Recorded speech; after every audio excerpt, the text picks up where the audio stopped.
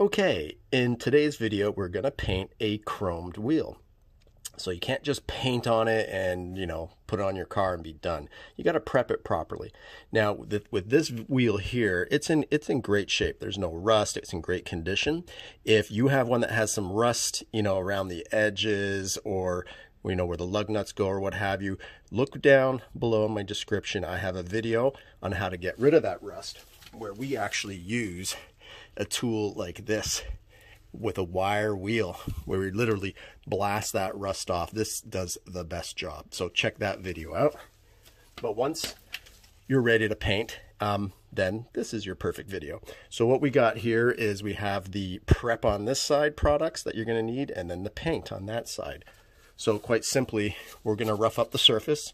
I've got some, you could use like 200. This is 320 grit in two different styles.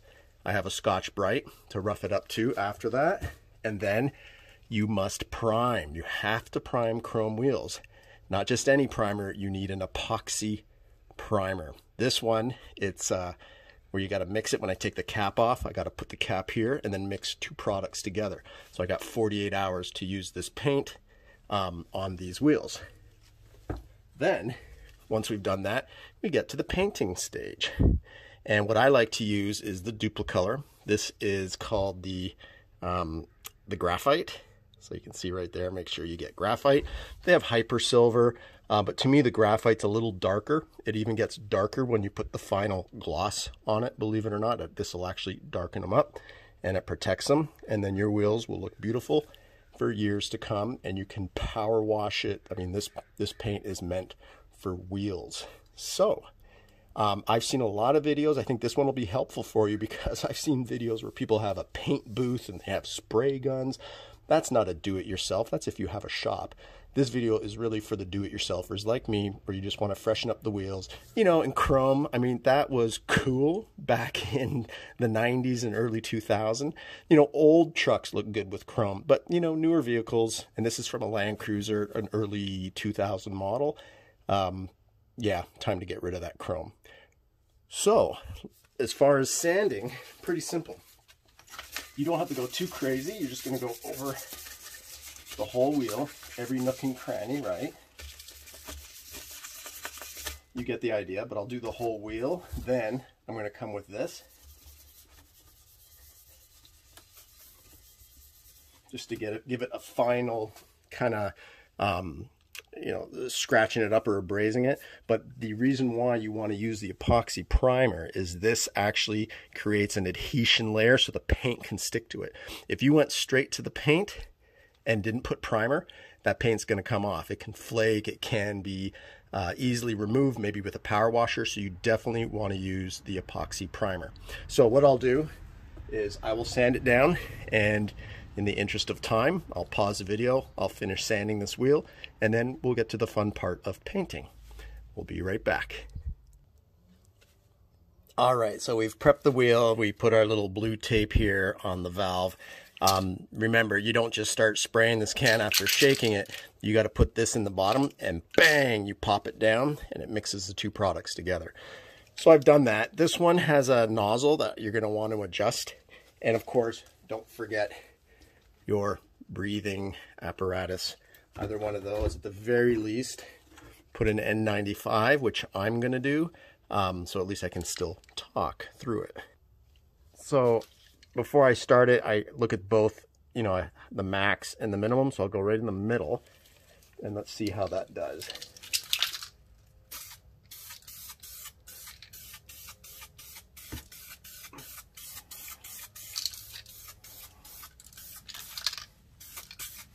So notice I'm just doing short little bursts of spray, and right in the middle to me is perfect. It's giving a nice spray angle.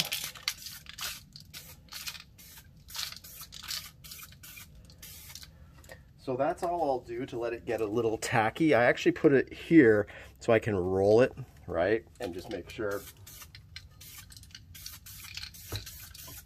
I get every little nook and cranny as I roll it along. And of course, this continues to roll a little further, so I can keep rolling it. And I put some cardboard down so I don't, ruin my little wall there. And because I think I got plenty of paint for my 4 wheels. I actually prepped these. And on these wheels, I did use the wire wheel to prep, and I put some I put some Rust-Oleum on the rust, if you can see, just in those corners and on the lug nut holes. So I'll give that just a light sanding, and then I'll hit it also. And you know, I've seen videos where, I'll take my mask off, where they spray right onto the tire. And you know, not trying to do a quick half job here. You want to tape it off. It does take time. I find this method of putting a garbage bag, so you got to kind of rip the opening of the garbage bag a little bit, and you start taping it around your wheel. So for example here, when I taped it around the wheel, it's not on the other side of the wheel. It's just there, and I use this crappy tape, but it sticks well, right? And on the inside, I just keep ripping off little tabs, and then took some scissors, because this had all garbage bag on it, just cut a hole there and just kept making it bigger until it was a good size.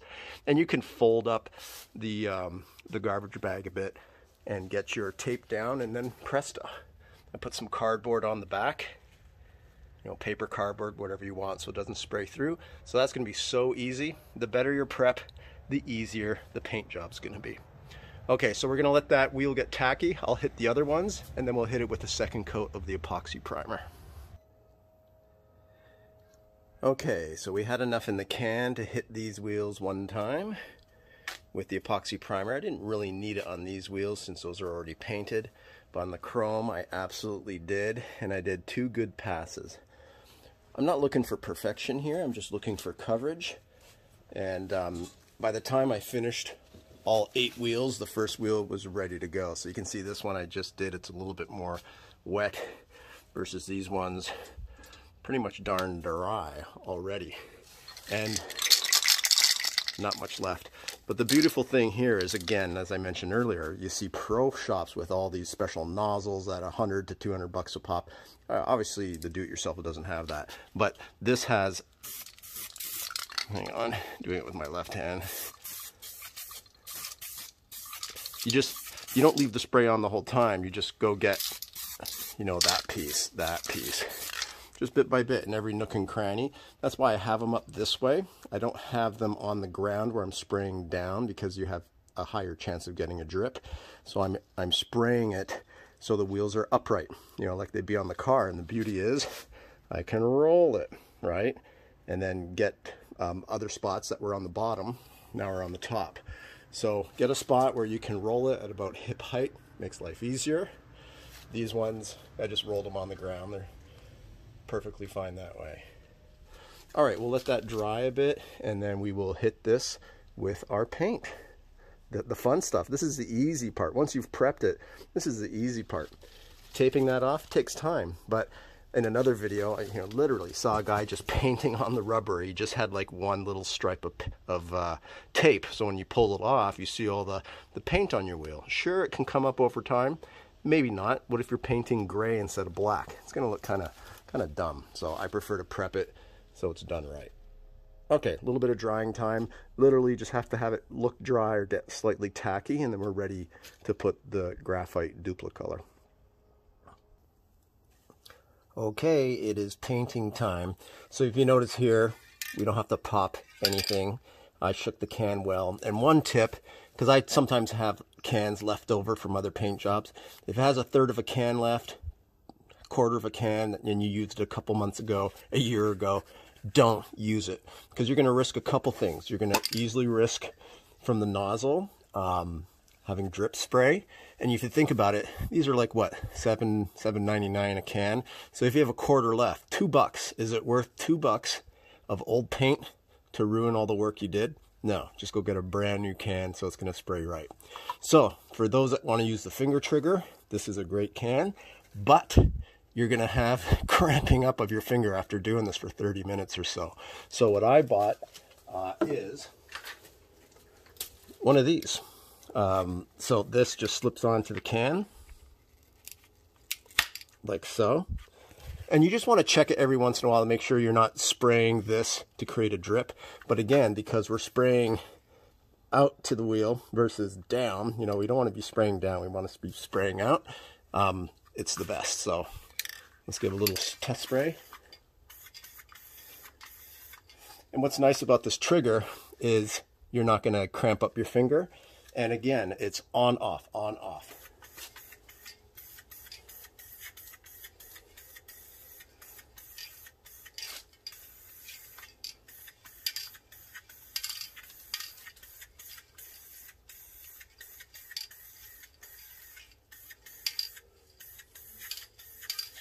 And on this first go, I just want to make it tacky.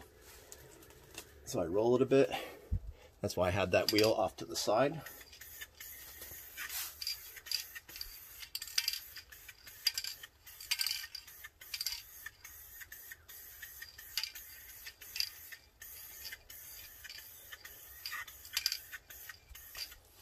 So again, that's just my first pass. I'm not looking for perfection. I'm just looking to get a nice light coverage, and we're going to come back and do a thicker coat for the next one.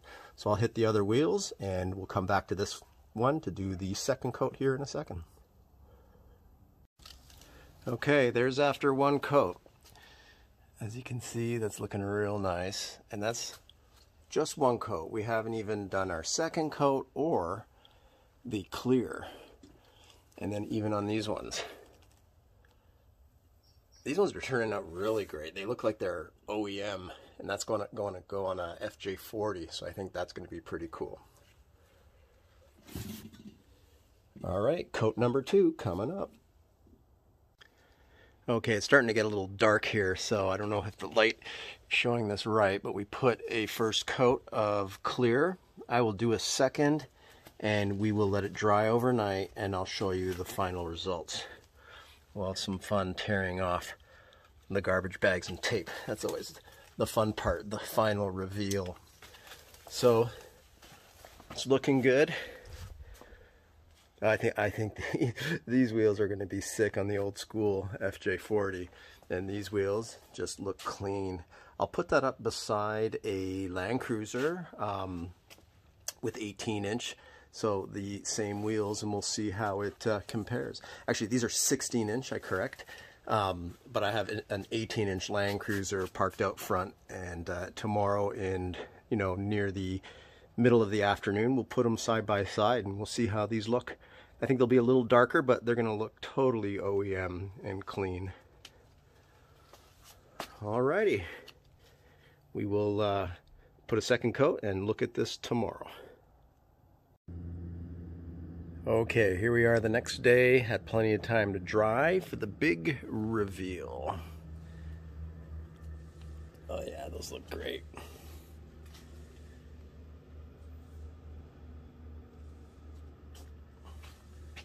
Really good.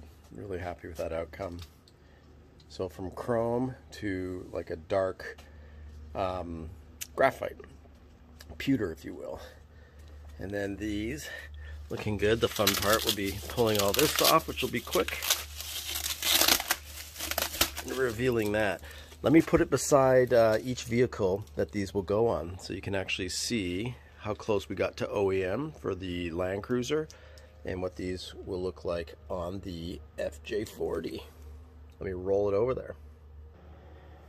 Okay, big reveal time went on this white Land Cruiser, which has like that pewter look on the side, and I actually like them better than the OEMs. OEMs are a little too light.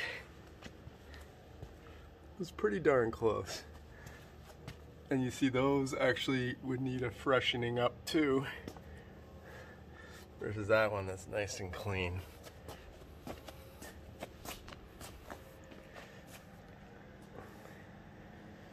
Not bad, right? But that's also 18 versus 16.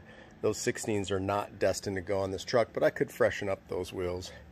And let me go pull up the other wheels, and we'll see what it looks like on that FJ40 here in just a second. Okay, let's check it out. So this is a 1974 FJ40 Land Cruiser. and I put on some cool 33s. So that's kind of the look right now. Let's see what the painted wheel looks like. That's what it looks like in black. On the back it's black. I figured I'd just leave that. And here's what it looks like on the front. I'm kind of digging that.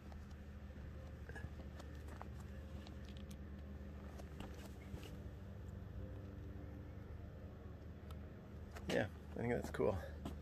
I just put it right up beside the other wheel.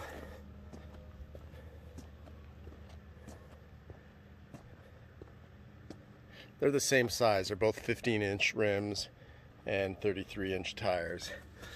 Of course, that's cool. And I have a video on doing these right here, where you polish them. And polishing that's a big job. And you got to maintain it. You got to polish it every once in a while, you know, after doing the big job. With these, soap and water, baby. That's all you got to do, is just wash it. But I think the color's cool. Instead of being black, I think that is pretty nice. Let me put it on the back here so we can compare it to the one that's black. Because of course you can use dupli-color black as well. Let's check that. I don't know, you can put in the comments below black or that graphite color, pewter color. Same exact. You know what? It's not the exact same wheel. I just noticed there's like little dots on this one. Notice that? So not the exact same wheel. That's one of the differences. Oh yeah, and there's more holes on the black one. This whole time I thought it was the same rim. Now you get them side by side, it's not. But yeah, that's what the painted rim looks like. And you know, it's a really good job for being a super old rim. Guess what? Looking fresh and looking new on those BF Goodrich KM2s. Not bad. Alright, so if this helped you, definitely like. I would appreciate that. When you like it, it helps it come up in the searches if someone else is looking how to paint rims or chrome rims. And if you ever have aluminum rims, believe me, they're difficult no matter how you cut it, but there are products that make life easier. So I reviewed a whole bunch of products. I took Mothers, I took some Meguiar's, I took the Zephyr brand. I tried Coca-Cola, because people say use tinfoil and Coke. I used a bunch of things to polish these up, and that video I'll put down in the description as well. So just look down in the description, and it'll show you great tips on how to shave some time off and let the products and, you know, the power tools do the work for you. You just need a corded power drill. And the Mother's Ball, I reviewed that as well. So that's it. Thanks for watching. I hope this video helped you. That's why I post it. And yeah, I'm going to enjoy these wheels for a long time to come, and they're looking fresh. All right. Hope your project goes well too, and definitely comment in the down below if you find different products, different paint besides dupli-color that you liked. Definitely share. We'd love to hear about it. Okay, take care.